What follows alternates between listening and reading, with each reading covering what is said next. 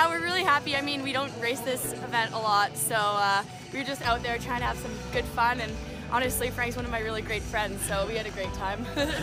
Well, if I'm gonna be completely honest, like the one big thing we wanted to accomplish today was to stay on our feet, and we managed to do that. Like, I can't say there was a ton of strategy involved. It's just like tuck in where you can in the pack and save energy like that. There's little to no turnover between the 500 and the team relay, so conserving energy was a big part of the race for us.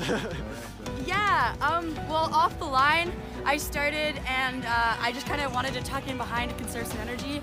And then, so it was one lap, and then I pushed Frank, and he killed it and passed the American, and then came back around. He did 2 laps, pushed me. I did 2 laps, and then I had an inside pass, which is unlike me. And then I then pushed Frank, and then it was a big battle between him and Japan. So yeah, we definitely worked our hardest out there.